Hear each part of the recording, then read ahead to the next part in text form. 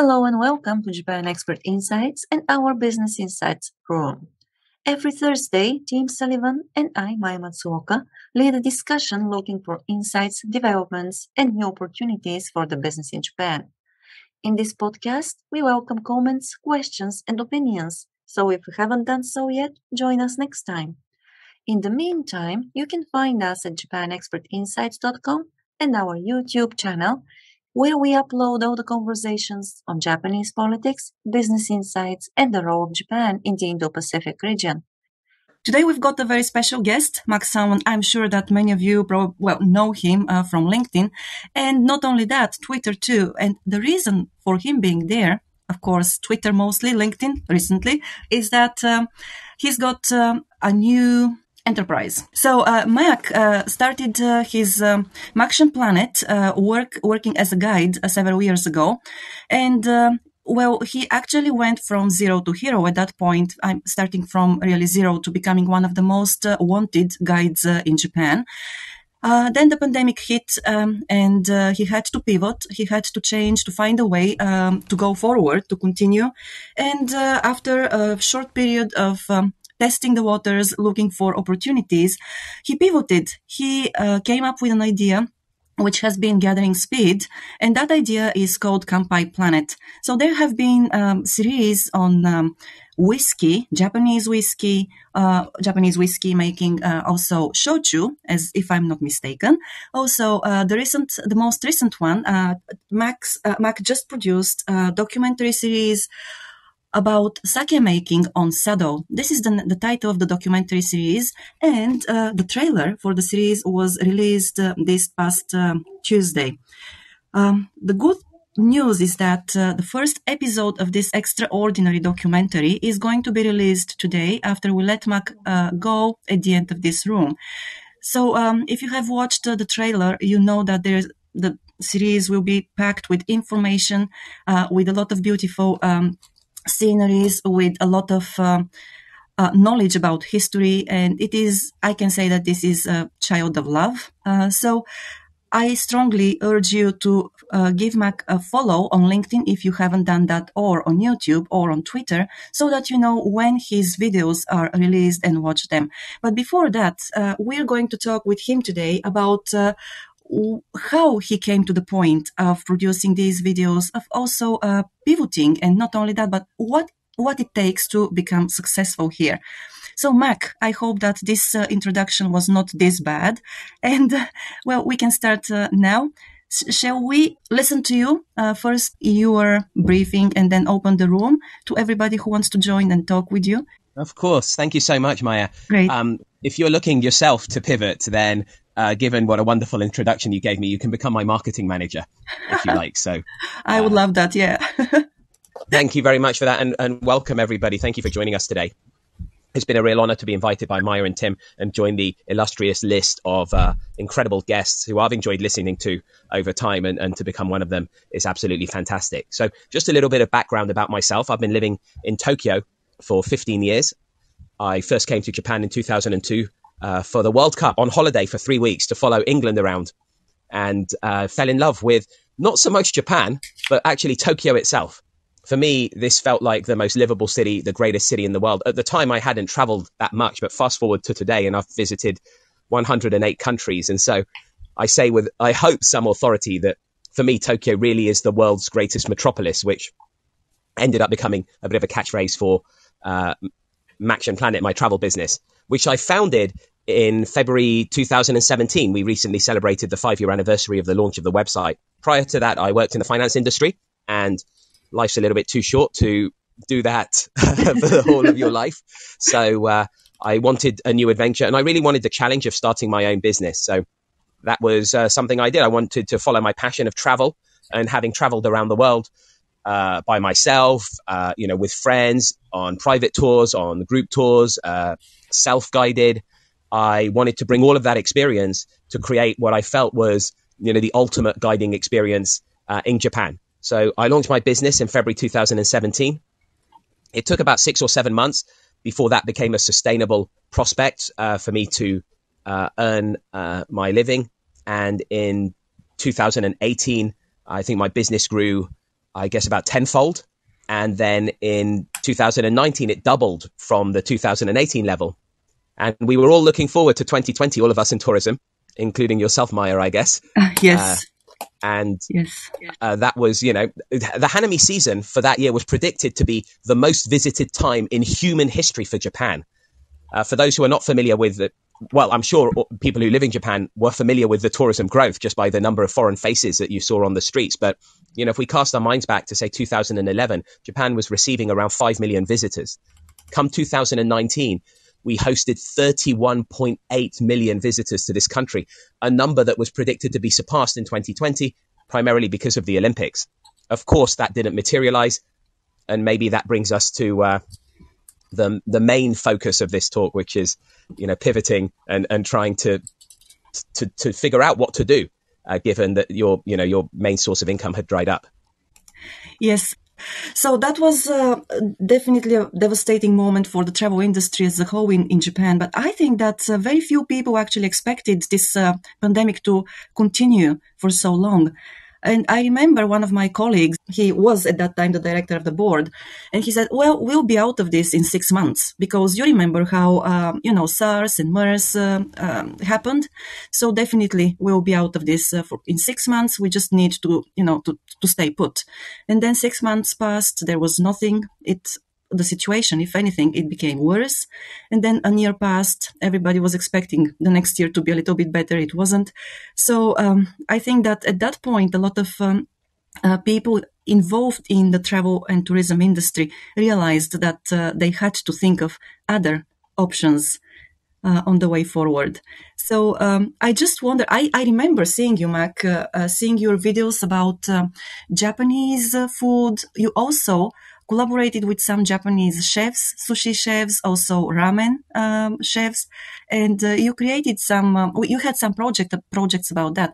But were those projects conductive for you? I mean, did they help you to get to the idea of doing research and doing the videos on Japanese alcoholic drinks? Sure, I guess, yeah, well, you made me smile because I remember back in October 2020, the Japanese government announced that they were looking to welcome tourists back into the country in April 2021, right? Which now seems completely insane. And a level of optimism. And of course, the irony given that, without wishing to get too political, the government's handling of the borders of this country has been, well, let's say, questionable, to say the least. So it's amazing that those news reports were going around back then. But yes, I think not just your boss, Maya, but most of us maybe didn't really deep down expect that, 2 years on, we would still be in this situation. And I sometimes wonder if I had really been able to forecast that it would be, 2.5 years where my primary income source would disappear, whether I would have done things differently. But anyway, so yeah, when you're working in travel and you're faced with the fact that you have no tourists, you have two choices. You either put your feet up for as long as the borders remain closed, which is not really my style. I'm always looking to try to do something. This experience has definitely given me an insight into my dream of early retirement and whether that's something that I really want to do. Because faced with the retirement that COVID imposed on me, I couldn't help but try to find some new projects. So the first one of these was going online. So many people and many companies as well started offering online experiences, given the fact that the borders to their countries were closed. And this is something I thought about a lot. So over the course of my journey through Maction Planet, I've ended up primarily working with what would be considered, I guess, high net worth clients. Basically the sort of guests who would be staying in hotels like the Peninsula, the Palace, the Aman. Some of these have ended up being celebrities, sportsmen, founders of famous messaging apps, etc. And, to then scale back. So if you're running an online experience, one of your difficulties is always going to be how much to charge for that experience. Yeah. And you definitely, you need to be able to charge enough to make it worth your while to do it. But that's extremely difficult to do. It's just very difficult to charge, hundreds of dollars for a tour off your phone where you've walked around Meiji Jingu. So I decided to take a different approach. I ended up working with a chef and running online cooking classes. And so what we would do is once a month, we would prepare a dish, which was, of course, Japanese cuisine. So okonomiyaki, chirashi sushi, miso ramen, tonkatsu. And we would run 2 classes on one day, one in the morning for the US time zone and then one in the evening for the European time zone. And those actually went very well. So everything that I had done up to that point was private. Private meaning a group size could be 1 person or could be 100 people, but it would be a private group. But this was the first time where we had done something that was group. Anybody can join. And I was very happy to see that these were really successful. It was great having had a community of people who were fans of, what Maction Planet did. It was great to tap into that. And we found a core bunch of loyal guests who would join us every single month for those. So that was kind of the first major pivot. And those lasted for 1 year, from basically July 2021 until July 2020 until June 2021. And then why did I stop them? Because what we found is from April 2021, we were getting less and less people in these classes because of the fact that countries were opening up. The UK and the US at that time were starting to lessen the restrictions on movement that they had the lockdowns that were happening in the UK. And so as a result, people were busier than they were before that at the weekends. And I just thought, having done 1 year of them, it was a good chance to wrap that one up. The second major pivot I went to is, of course, into domestic tourism. And that was very interesting. To cut a long story short, I was welcoming Japanese guests to Tokyo who wanted to be guided in English around the city, which was a really interesting experience. And that worked out very well for me around the infamous Go To Travel campaign period, which was the end of 2020 and the start of 2021. Again, that was an interesting experience in terms of marketing that, in terms of how to charge for that as well, and in terms of the type of experience that these guests needed. But that was a phenomenal experience. And then my third major pivot has been into content creation. And Maya, that's basically that aspect. Pulling all of that together is then what led into the launch of the Kanpai Planet project. Well, I can only say that it's fascinating and that all the dots connect backwards. But all the experiences we have, they eventually come together to produce something, to help us produce something new and something exciting. And to me, well, the last one, the content production, this has been something very inspirational because, we work in the same field. Our lanes are a little bit different, but still. And watching you has been such an inspirational experience that, I have talked to Tim about you a lot. I have talked to other people about you a lot and what you're doing and how much passion you put in all these projects. So I wonder, why alcohol? Why Japanese whiskey? Why Japanese sake? So what got you there? Sure. So when I first started my travel business, Maction Planet, 5 years ago, I decided that I needed to be on every single social media platform. So prior to that, there's no Max Salman Twitter out there, So I joined a lot of these things. I joined in. There's no Max Salman Instagram, there's only Maction Planet and now a Kanpai Planet Instagram. So I decided to join all of these social media platforms, and YouTube, of course, is both the second largest search engine on earth, but it's also a social media platform. So I felt I needed to be on that. And I started putting some videos up.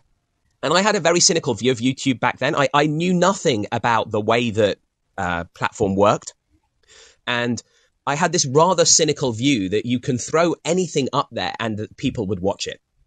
And so I was putting, I would go to a ramen shop and I would film the guy making the bowl, kind of ASMR style. And then I would just throw up that video. And then I was a bit shocked, when it didn't, when it would only get, 20 views or something. Or I remember being invited to an event at the Embassy of Iceland and creating a mini 3-minute video about that experience and then throwing it up there. And, and finally I figured out a little bit about the way the platform works around about the time that the Rugby World Cup happened here.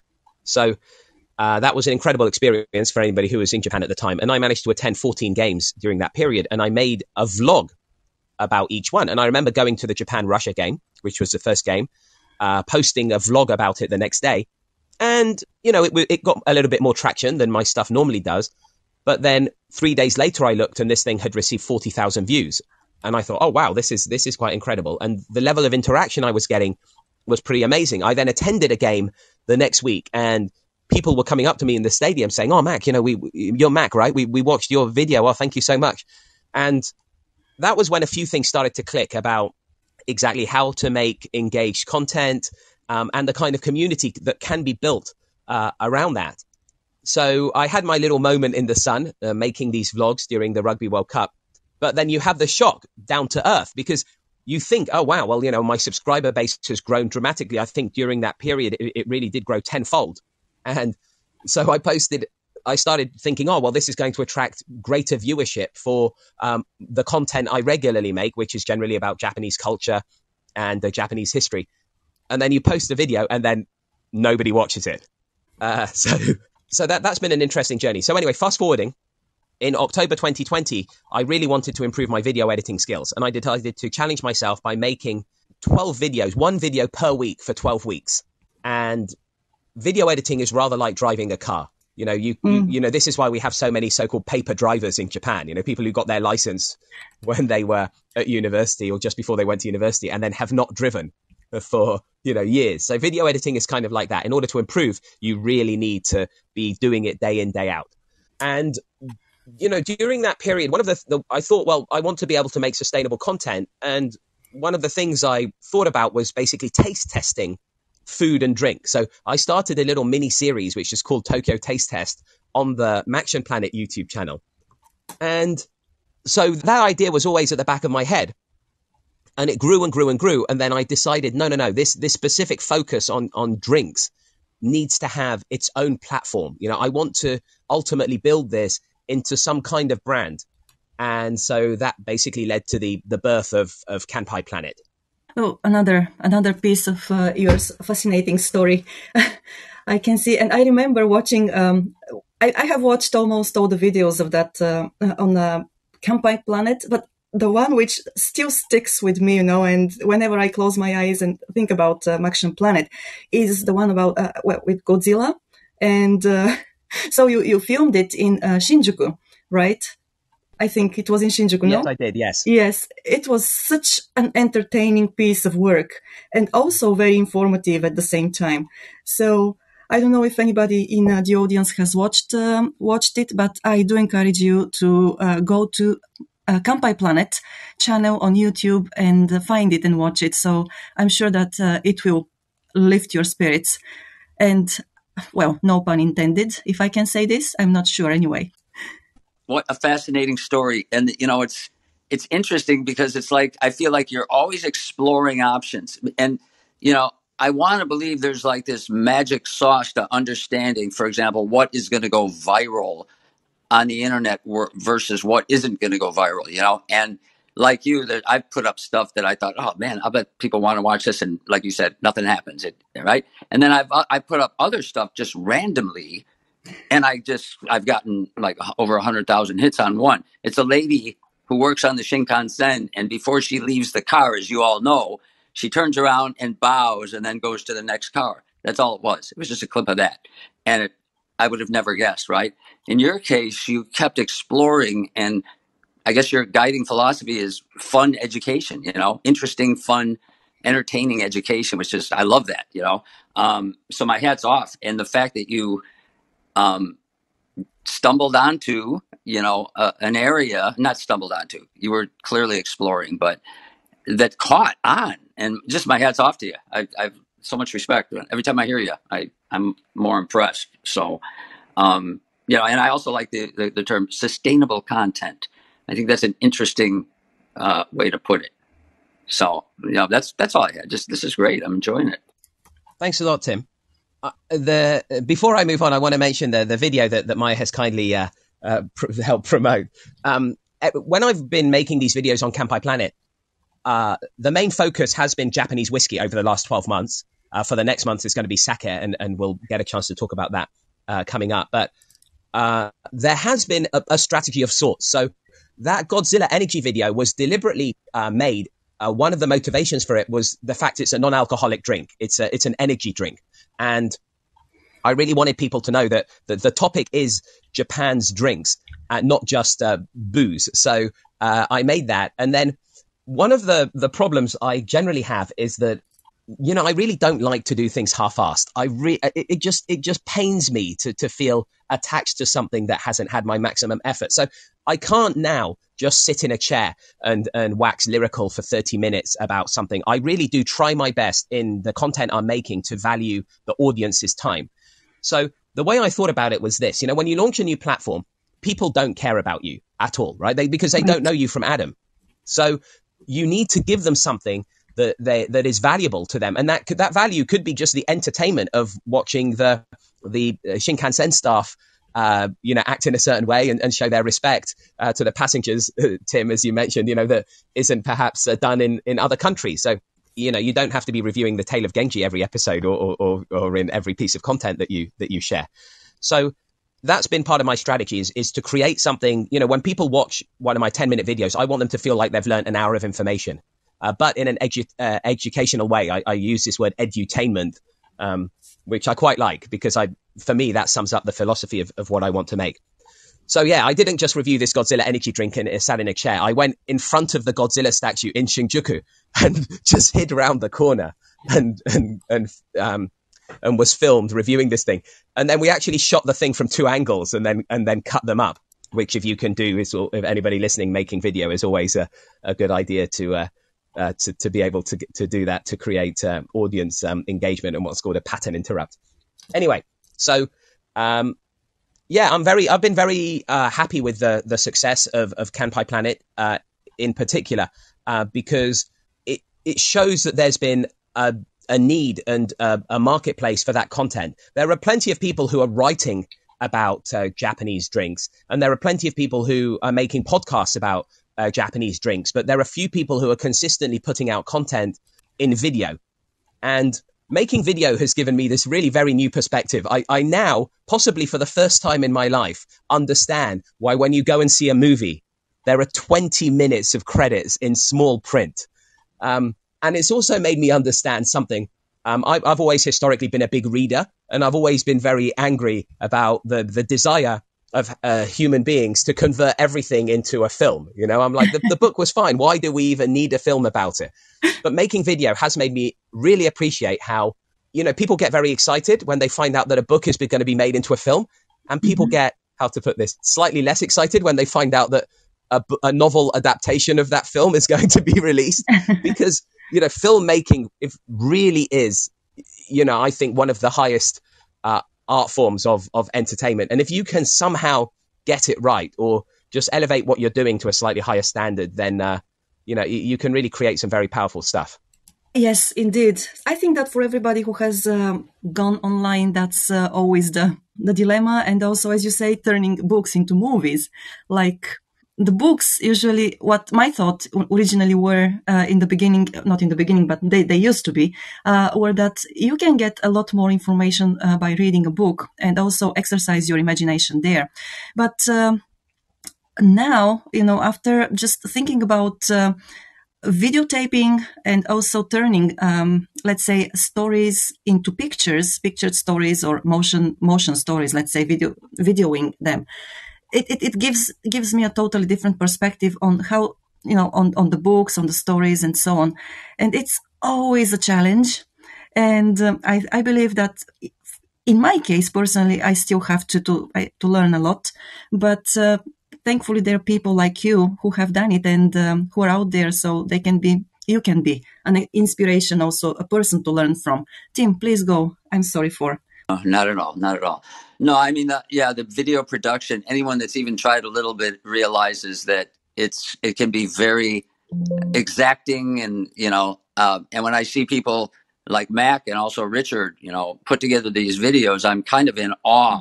And, you mentioned, I think you used the word pattern interrupt, like a technical effect, right?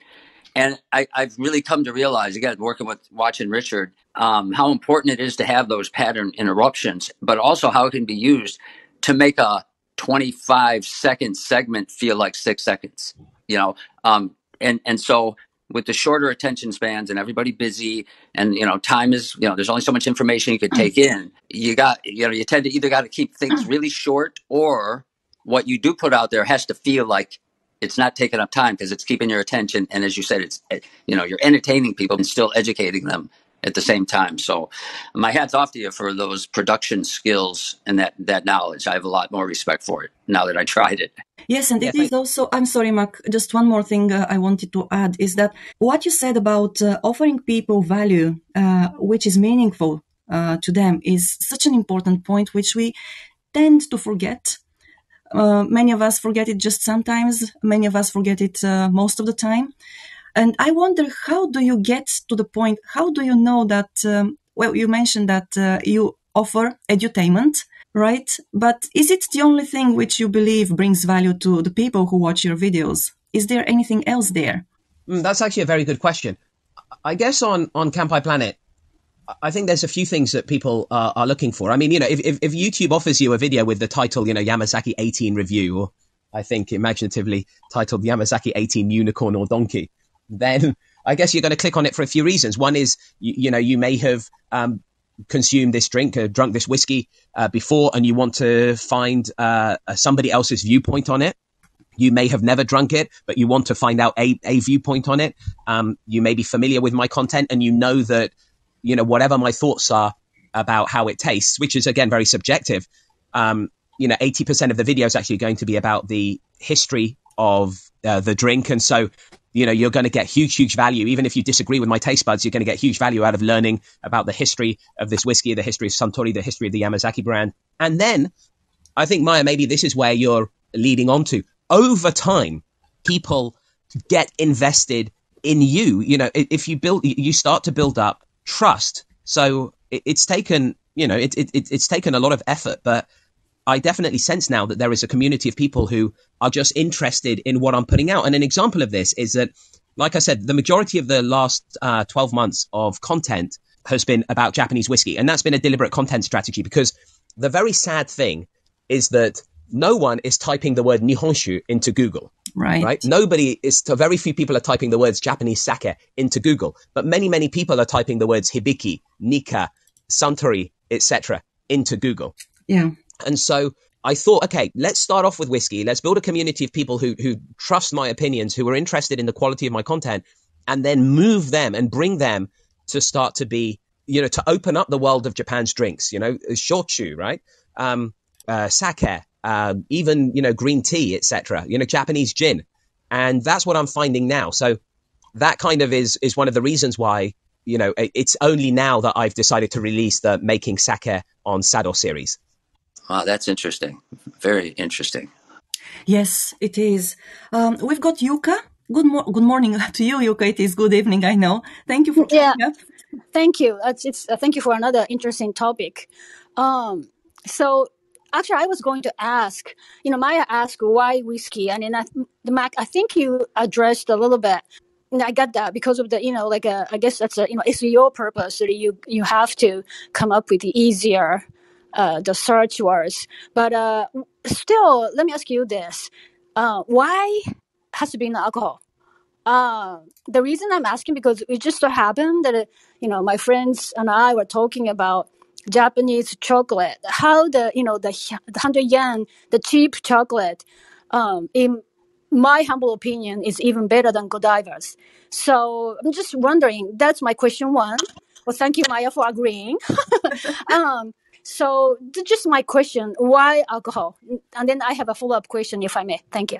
No, that's a really great question, actually. So let's take a step back from the question and basically kind of answer the question of why anything, So I originally, like I said, I started my travel business, and I started social media for that travel business, Maction Planet. And there is a Maction Planet YouTube channel on there. And if you go on there right now, you're going to find some videos about Super Nintendo World in Universal Studios Japan in Osaka. You're going to find some videos of me tasting chankonabe at sumo wrestling. You're going to find some videos of me drinking the limited edition vanilla float flavored Coca-Cola, which came out. You're going to find a lot of videos about the Rugby World Cup. You're going to find videos about the Akogishi Sai, which is the Matsuri for the 47 Ronin in Senkakuji. Torinoichi, the festival, the business, Kumada festival that happens in November. Anyway, the point I'm making is that there's a lot of content there. And so somebody coming to that for the first time, may not understand exactly what it is. Like, why should they subscribe? Why should they be invested, not just in the individual video that they may have searched for, but in the, in the series, in the platform itself, in Maction Planet. So one of the pieces of advice that you always get is start niche, right? So, meaning start with, for example, Japanese whiskey, so people, you make a video about Japanese whiskey, you make a second one about Japanese whiskey, and then people over time, you're educating the audience. They understand, okay, this is the place for Japanese whiskey content. And then once you build up a following based on that, you then kind of can move that audience into a different direction. What you're seeing now with a lot of YouTubers, and I really hate that word because for some reason it evokes images of people much younger than me. And so, but anyway, what you're seeing now with a lot of YouTubers is they're starting a second channel. So, maybe they built up 3 million subscribers talking about anime and manga. And now they want, creatively, they want to explore a lot of new opportunities, and they have the audience to do that. Now, I kind of broke that niche rule a little bit because, Yuka, I'm not a niche person. I've traveled to 108 countries. I'm interested in languages. I'm interested in, my background is massive physics. I'm interested in, whatever. Anyway, I'm interested in many, many, many, many things. So just whiskey or just Nihonshu, I couldn't do it. So I focused on drinks because there's a lot of channels talking about Japanese food, but really not many in a language other than Japanese talking about drinks. And then the corollary to what you've said is I also do have another platform. So now that I have these two channels for my creativity, for me, Maction Planet is a place where I can post whatever I want. So if you're very passionate about 100 yen chocolate, which I am as well, and especially milk chocolate, I'm not the best reviewer of dark chocolate, and you can guarantee me that if I post this video, you'll help promote it, then I'd be happy to make a video about it. Oh, incidentally, I love dark chocolate, which is actually, I've heard it's healthier. But anyway, okay, that's a side note. Okay, I see the Heidi is up. So I'm going to hold on to my second question. Let me ask the second question if you guys have more time. Thank you. Thank you, Yuka. Heidi, good morning. Good morning. First, thank you, Mac, for a really, really great talk. I also pivoted slightly during the pandemic, so it was really interesting listening to your journey, and I could see some similarities there. And right now, I'm also focusing a lot on content creation and itching to get into YouTube. But one of the questions I keep coming back to is how can I connect content that I'm interested in, that is entertaining, to my business? And I'm just wondering how you see Kanpai Planet within your whole business plan. Is it something that you consider an investment to possible future clients, or is it something that it's separated from any kind of marketing within your business, and it's just something you do because you're interested in? Yeah, that's an excellent question. And let me just compose my thoughts, because it's obviously something I've thought about a lot. And one of the reasons, Heidi, that you, of course, need to think about it a lot is that we all need to pay our rent. So people who believe that things sort of exist in this, world of purity, I mean, it's a bit naive, right? We're expending time and we need some reward for that. So obviously, when I started Kanpai Planet, I run drink stores. If you visit mactionplanet.com, which I see by complete coincidence, Maya has literally just shared into the kind of the links of our chat here, you will see that there is, Tokyo sake tours, Tokyo whiskey tours, Tokyo shochu tours on there. And so originally I thought, well, let's start this drinks outlet, and then there's going to be an audience, and the pandemic will at some point, I'm told, be over or something. At least the borders will open up and people will have seen these videos and thought, Mac knows some stuff about whiskey, and who better to do a whiskey tour with, right? So that was maybe the most immediate, alignment of what I'm doing with Maction Planet. I haven't tried in the first year, so it has been just over 1 year since I started Kanpai Planet. I haven't thought too much about it. I've kind of tried to keep it quite pure. And that's been my motivation, because each of these videos takes me about 3 days to construct, right? It's about 3/4 of a day of kind of concepting and scripting, about a day of filming, and then about a day and a half of editing. And so I've just, what's kept me going during those long hours on Premiere Pro has just been, okay, I'm doing this for the community. I'm doing this to put information out there, which it's not just not been out there in Japanese. In some cases, it's not been out there in any language, pulled together in this way. However, obviously going forward, I would like to see it grow into more of a business. The first step of that actually happened 2 days ago. I'm a bit annoyed with myself that I didn't do this earlier, but it took me 1 minute to create the link buymeacoffee.com/canpieplanet. And I haven't talked about it. This is the first time I'm actively talked about it. I put it in the video description of the sake trailer, and, already a couple of people, some, I think, long-term fans of what I'm doing have decided to contribute, which has been fantastic.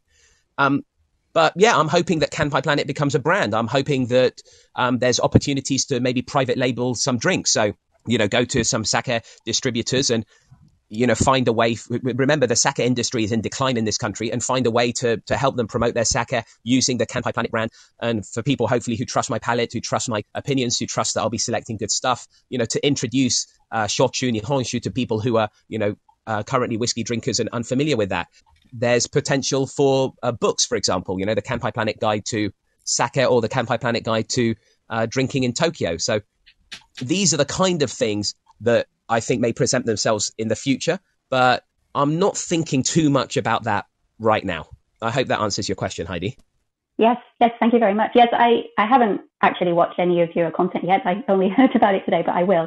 But I imagine you've been so successful because of that, because you haven't had an angle. It hasn't been about promoting your business. It's about, as you said, bringing value. And I imagine as you build up that trust and you build up that community, then when the time comes to kind of not necessarily cash in, but to take it into a different in a different avenue, then you should be able to have enough followers to have built up enough trust at that point to for them to come with you, even if it does mean that they're investing some money in something, or they're purchasing something, or they're just buying you a coffee. So thank you very much, and thank you, Yuka, for letting me jump in there. I'm done. Thank you very much.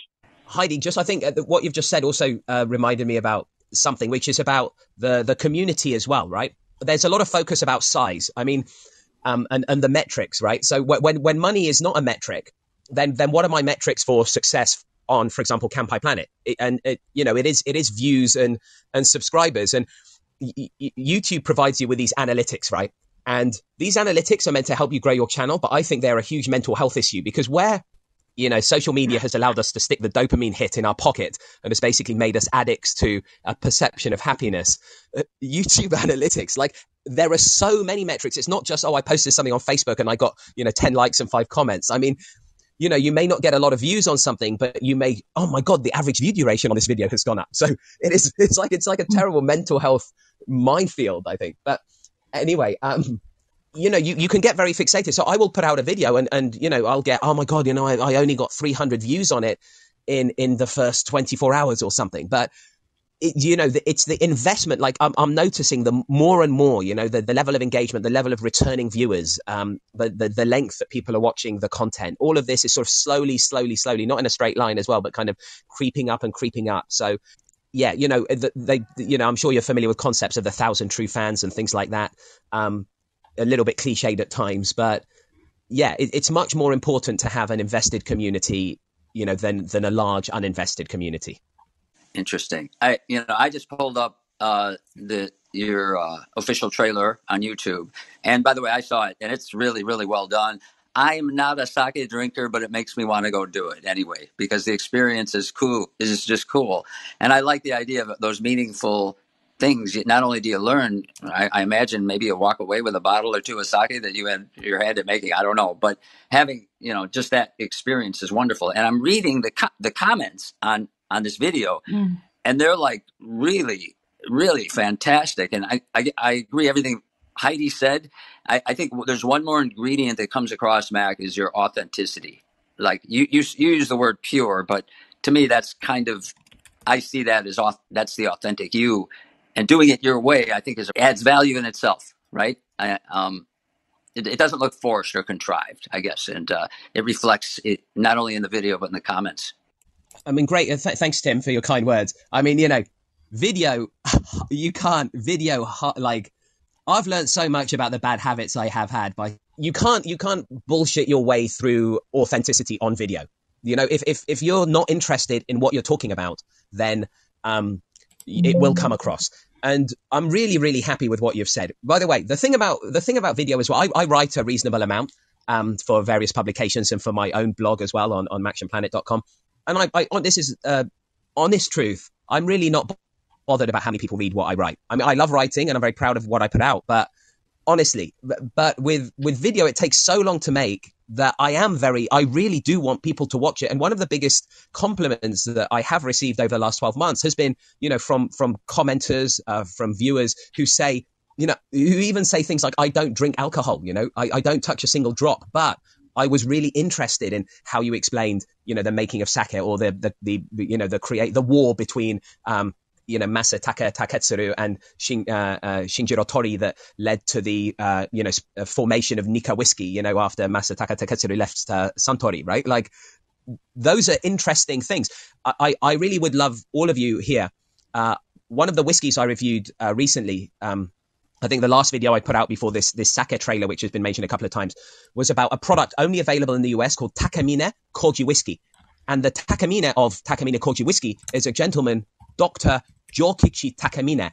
And he's the guy who isolated and patented adrenaline. If you're an asthmatic and you've been saved by an EpiPen, you owe your life to this gentleman. If you've ever had indigestion and you've taken the takadiastase, that's the taka of takadiastase digestive aid is the taka of Takamine. That is one of the most fascinating stories I've come across in any subject of any nationality, how this individual came to the US, found a wife, came back to Japan, went back to the US, tried to make Koji whiskey in 1894, potentially putting out, the maltsters, people who make malt, which is typically how beer and whiskey are made, by germinating or tricking barley into germinating. And, his lab was burnt down. He was almost assassinated, persevered, moved to New York. He's also the guy, I'm really spoiling the story now, but he's the guy who paid for the donation of the cherry blossoms in 1910 and 1912 from Tokyo to Washington, D.C. He's the guy who founded the Nippon Club. For me, I don't care if you switch off 6 minutes in when we get to the tasting notes because you've got no intention of buying the product. That story and learning about how koji is used to make drinks in Japan, I think is absolutely fascinating. That's a great story. Yes, it is. Truly, it is. Thank you, Mark, for giving us these stories. I hope that I could keep pace with uploading the links here to the videos you talk about. Yuka, we have time, so if you're ready with your second question. All right, thank you. Actually, the Koji whiskey was very interesting, and I kind of remember seeing the labels. I can't remember where, but anyway. So my question, I was kind of sort of maybe I've been kind of losing guts to ask, but anyway, so I've heard that Japan is lifting ban on entry of foreigners, and so gradually, hopefully, the tourism will come back, right? So once tourists come back, what is your a plan? Would you keep doing a hybrid, the physical tours and online? I guess I'm sort of asking. Maybe, the Maya can share her insight. So what is the, outlook for tourism in Japan? This is a really excellent question. For the outlook, I think Maya may have a little bit more insight because everybody has become an amateur epidemiologist over the last 2 years, and we've all become amateur Nostradamuses over the last 2 years, right? But you really did raise an excellent question because, like I told you, each of these videos takes me 3 days to make, and that's for getting the promotion and everything around them. So I do worry, I need my full-time job back. Please, if anybody in government is listening to this, open the bloody borders ASAP and let's get some money coming into, 10% of the world's population is involved in tourism related activities. And it's been a horrific 2 years for them. So come back and I guess I'll just have to work harder. I'm no stranger to hard work. In 2019, I guided on my feet for 300 days of the year on average for 10 hours per day. So I often do an 8-hour tour in the day and a 4-hour tour in the evening. So I'm no stranger to burning the midnight oil. And I guess if I'm committed to the Kanpai Planet project and I want to keep putting out a video every 2 weeks, then I'm going to have to find a way to manage around my tours. And I think that's what's going to mean, UK, is a lot of forward planning. So, there are low seasons in Japan in tourism. And I guess I'm going to have to work my ass off to make a lot of videos and make a lot of content during that period that I can then release when I'm hopefully guiding again every day during Hanami, during Golden Week, during summer holidays, and during Koyo, the autumn leaf season. Maya, I'll hand over to you to tell us categorically when the borders will be reopened, please. Okay. Well, thank you for asking, Yuka, and thank you for giving me the opportunity to say it once again the same thing, Mac.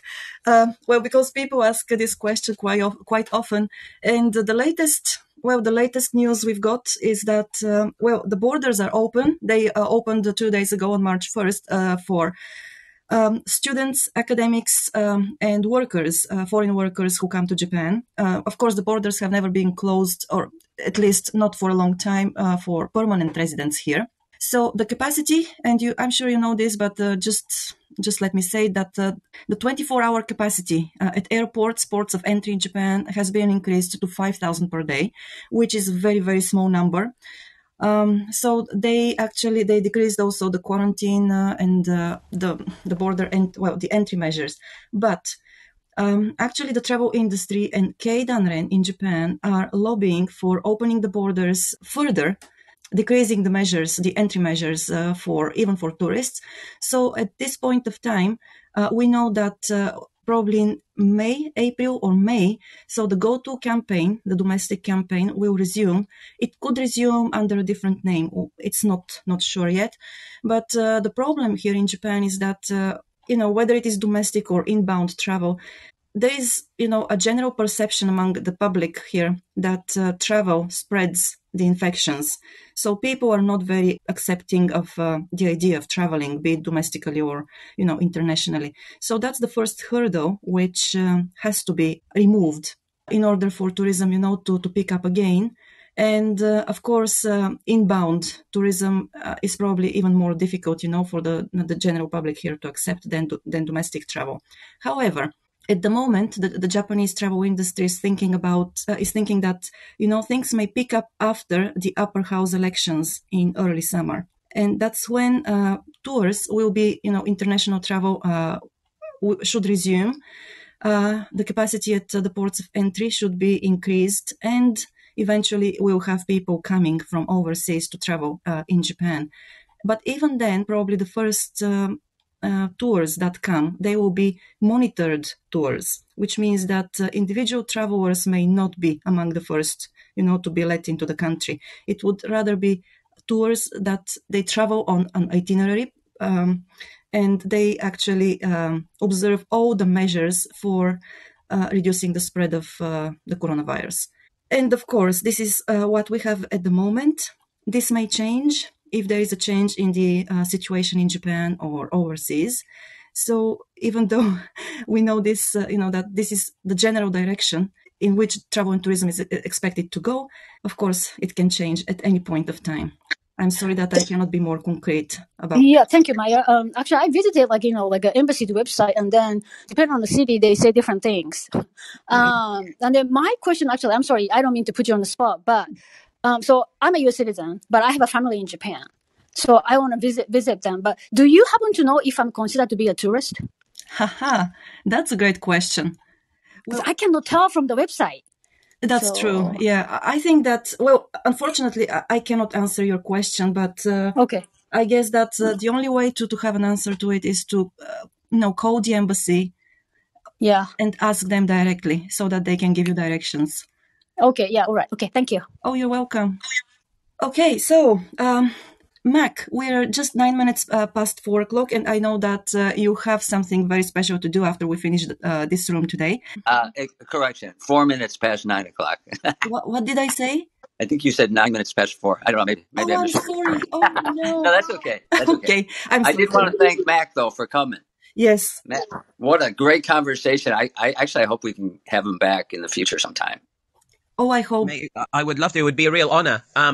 So, yeah, I think, Maya, what you're referring to, that there's something special I have to do is, so last summer I spent 1 week making Nihonshu, making Japanese sake on Sado Island, which is one of the most beautiful islands in the Japanese archipelago. And for the last 7 months, I've been working to make a video series about my time there, which is imaginatively titled Making Sake on Sado. And I released a trailer for that on the 1st of March, 2 days ago, which Maya has mentioned. And then starting today and every 4 days until the 31st of March, I'm releasing one episode which will reflect one day of my time. You might have seen and if you've done the maths quickly in your head, you'll be like, well, Mac, until the 31st of March, it's actually 8 episodes. The final one is yet to be revealed, a bonus. So it would be a real honor, and I'd love to have you along for the journey. So please go and watch the trailer. The link's been put into the Clubhouse. And like all YouTubers are forced to say, please subscribe and click that bell icon for all notifications to be the first to, etc., etc., etc. But seriously, please go and have a look. I've worked with the professional editor on this one at considerable expense. This is I believe it's documentary grade. We've got custom graphics in there as we start to really explain the details of the sake making process. So yeah, please go. The trailer's only 4 minutes. Give that a watch. And if you like what you see, I hope you'll join me later today for day one. And thank you to Maya and Tim for having me along today, and for everybody who left questions. I really appreciate it. I really enjoyed it. Thank you so much, Matt. Thank you, Mac. And again, I urge everybody in the room to have a look at Kampai Planet, the YouTube channel, also at the blog, Maction Planet. There are some wonderful pieces there about the Japanese history, Japanese customs. You can feel the passion of Mac there, passion for research, passion for history, for traditional culture, and for Tokyo as well, because, well, that's how Mac, and that's why Mac came to Japan, actually. So, Mac, thank you very much indeed for this wonderful conversation. I very much hope to have you here again when your schedule allows. So let's talk about this. And so I'm looking forward to watching the first episode of the documentary series, Making Sake on Sado. Thank you. Thanks so much, guys. Thank you very much. Thank you. Thank you. So thank you to everybody who listened to the conversation. We are looking forward to having you here again next time. Have a great day. Thank you for coming and staying with us today. We will be on air next week on Thursday at 8 a.m. Japan time again, so join us. Until then, you can find us at japanexpertinsights.com and our YouTube channel, where we upload all the conversations on Japanese politics, business insights, and the role of Japan in the Indo-Pacific region. If you want to stay informed about our upcoming events, you can follow us on Clubhouse, LinkedIn, Twitter, and Facebook. Again, we're looking forward to your joining us next week. Until then, stay well and make the best of the day. See you.